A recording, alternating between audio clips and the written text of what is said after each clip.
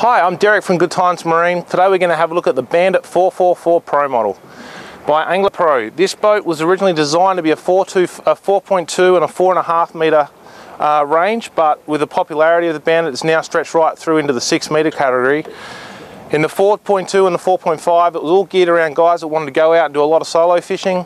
So they've got a nice compact sit-down centre console, plenty of accessibility around the whole gunnel.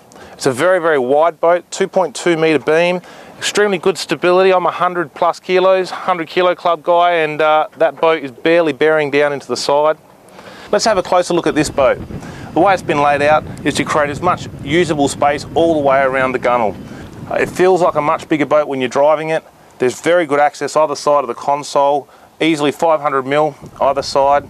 The console can be moved forward and backwards. This particular boat's been set up with the console set back a little bit.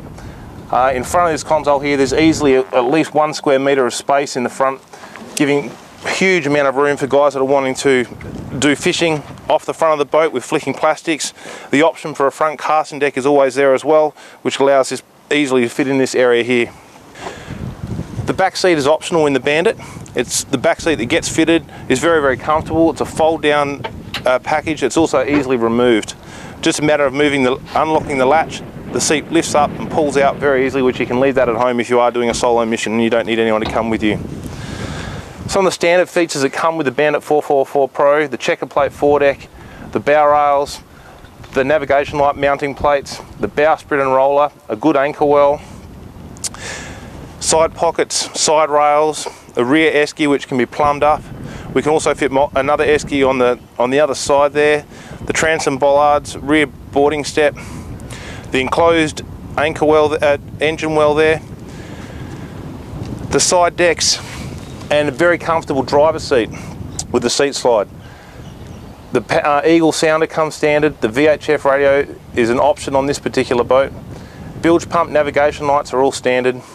The boat comes basically rigged in the Pro model to hit the water, go and catch some fish. The 444 can be powered up to a 60 horsepower.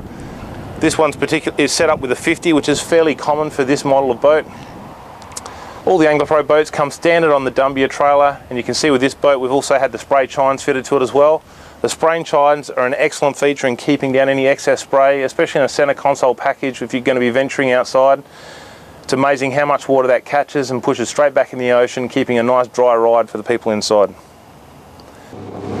Look, the 464 Bandit is an awesome little boat. It's much, much bigger, feels a whole lot bigger than what a 444 or 4.5 metre boat would normally fit. I think the beam does a lot to do that. The 2.2 metre beam gives a very big platform on the water. The boat corners well, very, very soft landing through swell, and incredibly stable at rest. If you're a fisherman, if you go out on your own a lot, this is the boat for you.